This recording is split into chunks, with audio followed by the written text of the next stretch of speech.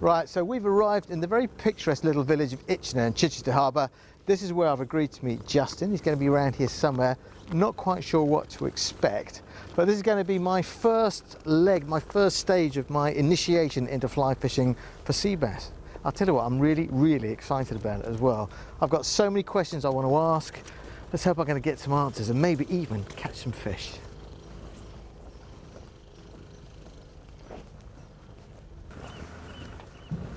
Now let's hope we can find him down here somewhere. Man, there's a lot of boats here. Look, there's a guy sitting on the end. That could be him.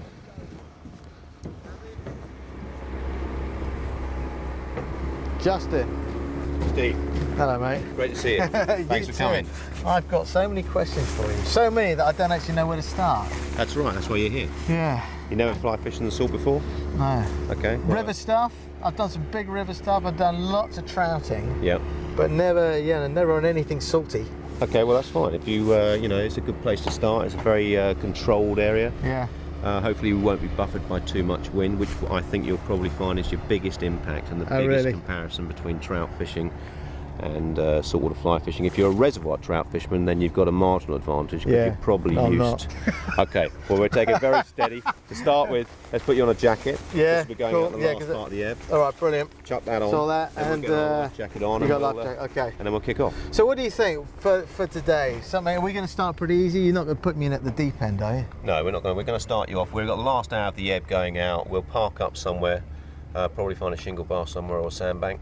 And then we've got a selection of rods today. We're using loop, speed runner reels, everything from a weight 6, weight 7, weight 8. We'll go through the whole thing, how we rig up, what leaders we use, what lines we use, which flies we use, and we'll take it from stage 1 so you're understanding what you're doing. Cool. And do you think we might have got a chance of catching a fish today? I know this is like right at the beginning, lesson 1, stage 1, but it'd be quite nice to think, that. You've got a better than average chance of getting hooked up. Okay. Yeah, we've got quite a decent tide today. We've got an intermediate tide, which is, in between a spring and a neap. You've got good tidal velocity, and we're going into a fading light. So, and we've got good cloud cover. So, let's see what we can do. Yeah, lovely. All right. I'm very excited about it. Perfect. Step up forward. Cheers, man.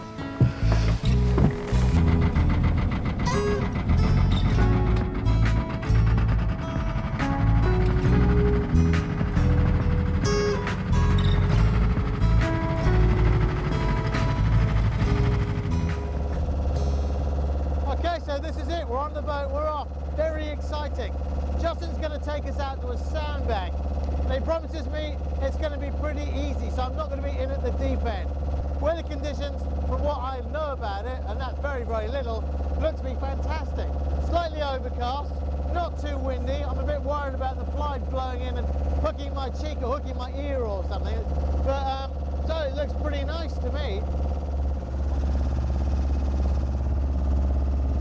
Right, so these are the flies I'm guessing we're going to be fishing with. Man, look at that lot. There's nothing there that I recognise at all. Okay, so, I'm a trout fisherman, salmon fisherman, but I've never fished with anything that looks like that. I mean, some of them are quite amazing, the colours. I'm used to nice little pretty up-winged olives. Flies that float on the surface that a trout's going to go for. That's going to be a monster to take that.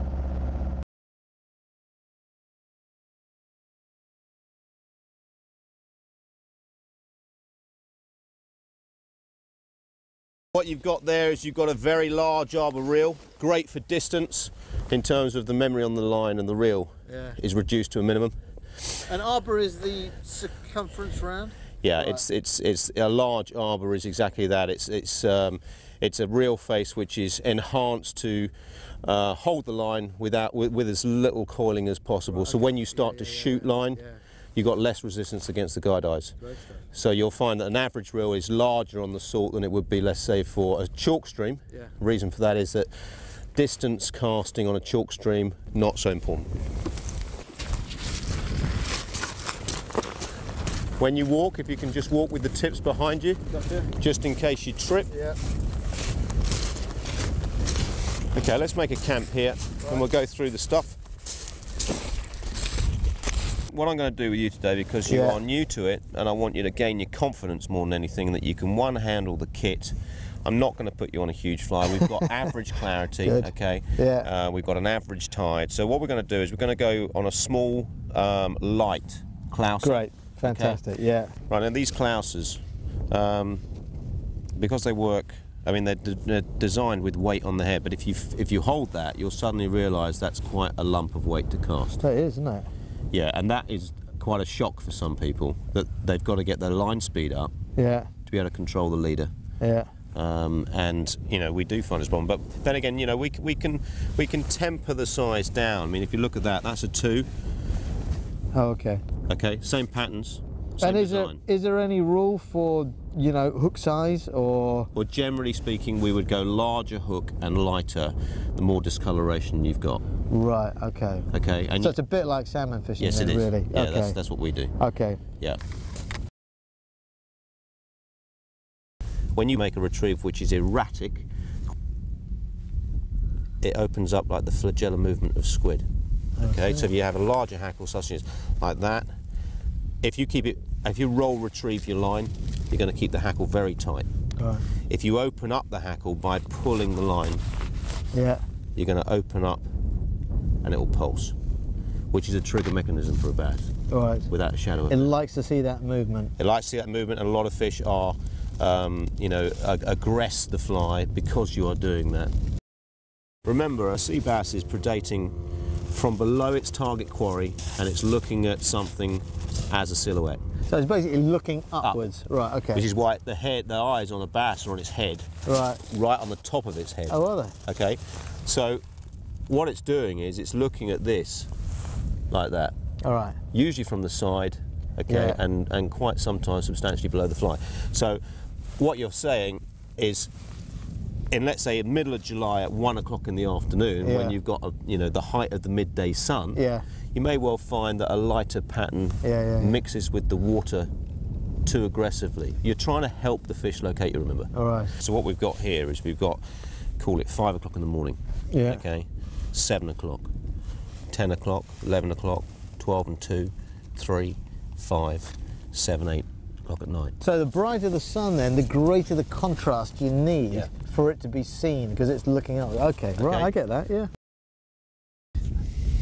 So that was my first introduction to sea bass flies. Not like anything I've seen before. The thing that worries me, I suppose, a little bit is the weight of some of those chunky flies. I'm not a very good power caster. I'm used to casting very small, light, delicate little flies. These are not light and delicate. These are great whopping things with big hooks.